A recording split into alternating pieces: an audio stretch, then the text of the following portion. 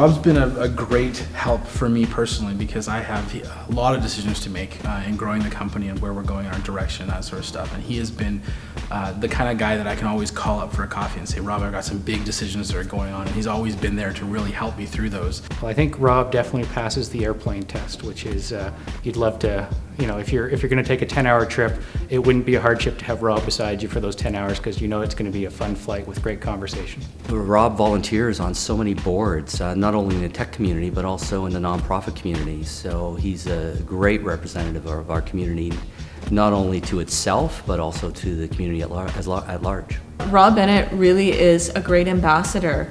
He's a great public face for the advanced tech community. I think he's really been an instigator in getting the advanced tech community involved in philanthropy and having the rest of the business and the community at large realize how important the tech sector is and that there is a lot of philanthropy and community involvement from amongst tech companies and employees. So Rob Bennett is like the latest Apple product. He's intuitive, he's easy to use, he's shiny and cool, and everybody wants to get one. So here's to our Tech Champion of the Year.